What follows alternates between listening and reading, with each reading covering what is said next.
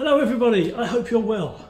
Now this is the last section of the interview I did with Robert Mustard Shihan, and I kept this separate because I thought it addressed something that needs to be talked about, the idea of racism within Aikido.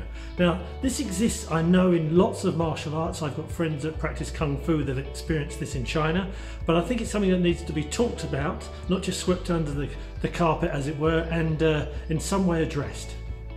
So I'd just like to give my thanks once more to Robert Mustard Shihan for participating in this fascinating conversation. And if you guys have found this useful, smash everything below. And of course, thank you so much for watching.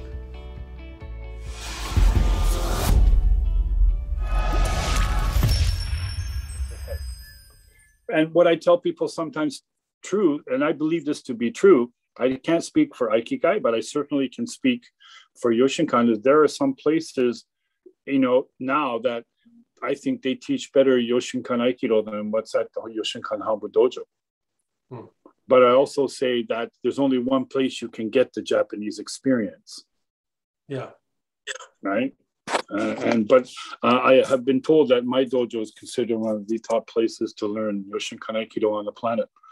And I would also recommend Joe Tambu Sensei's dojo in Melbourne, and another good friend of mine who's top notch. His name is Jacques Paye Sensei. He's in Kyoto now. He was in California for a long time, but he went back to Japan with his wife. He's been in Kyoto, I think, for about 15 years now, and he's absolutely top notch. But he's white. It's not the Yoshinkan Hanbu Dojo. So, gotcha. Okay. Right? Yeah. So you've experienced, obviously, because you spent quite a long time in Japan, you've experienced a bit of that round eye, gaijin, whatever you want to call it. Oh, yeah. Are you kidding? I mean, I even had a guy, this is a true story, Duncan. I even had a guy told me he hated me. I was at one of the Uchideshi, the Yoshinkan Uchi, one of the Uchideshis was getting married, and he invited all the teachers. And because I was one of the teachers, I went to his wedding, and a guy told me he hated me at a wedding. He said, because, you know, Aikido is a Japanese martial art. And he said, this is his words, so I don't take it as truth, but he said, the only person stronger than you in the Yoshinkan Hanbu Dojo is Chida Sensei. And that's not right because it's a Japanese martial art. And I said, well, don't worry. Next time we're together at the dojo, we'll just practice together if you like. So he was just objecting because you're a big unit, and basically yeah, because I was white.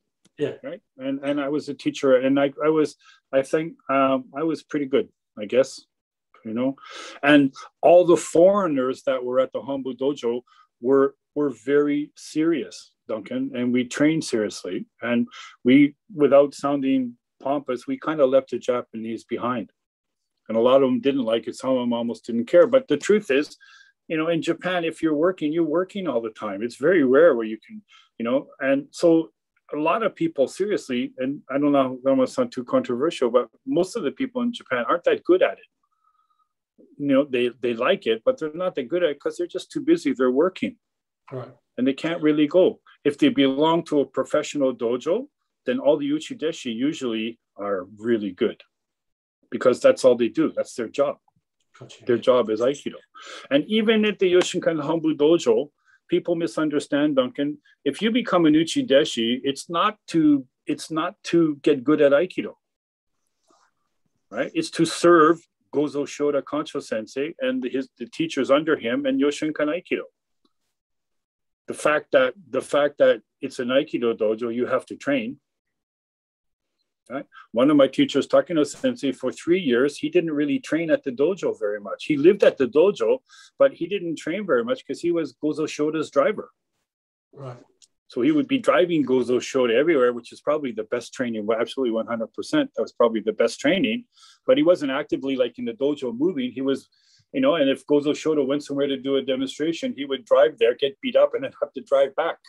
Yeah. So that's full-time training, and they lived in the dojo, and these guys usually did that for 10 years. Yeah. Can I